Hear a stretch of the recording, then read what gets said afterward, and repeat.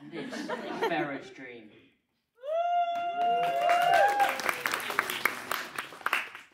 On today's episode, we will be diving into the strange phenomenon that is Pharaoh's Dream. So Pharaoh, tell us about your dream. 2 days ago, I had a very, very strange dream. Here is a reconstruction of Pharaoh's dream.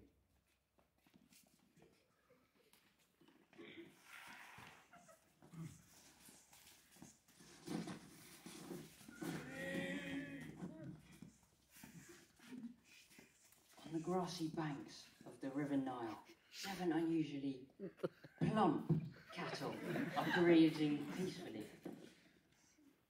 Moments later, 7 skinny and aggressive cows emerge from the water and sidle up to the original cows. There is not much of a fight as the skinny cattle savagely devour the others.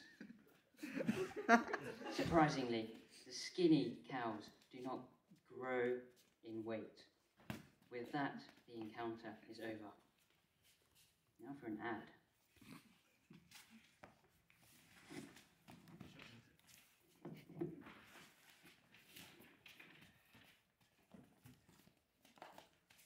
Cow alternative milk.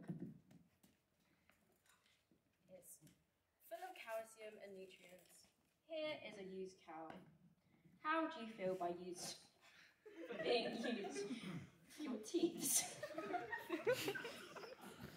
Moo, moo, moo, moo. I agree.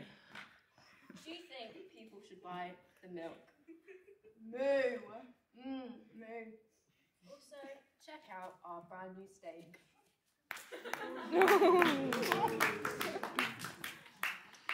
Welcome back to Pharaoh's Dream. I asked Pharaoh what he thought of the dream.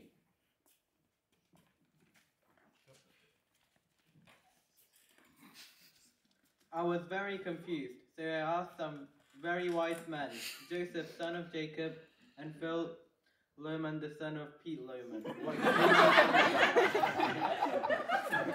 So Phil, what did you think of the dream? Thank you, Phil. So Joseph, what happened from your perspective, and how did you interpret the dream? Farah called me to interpret his peculiar dream, so I prayed to God and got taken out of prison to talk to Farah. I told him that the dream meant 7 years of plentiful harvest and 7 years of famine. So Pharaoh, how did you deal with the situation? I needed help to organize the food, so I hired Joseph as second in command. Joseph, how will you manage the food? I will store the food in the barns and make sure Egypt has enough. So Phil, what did you do? Thank you for joining this episode of Pharaoh's Dream.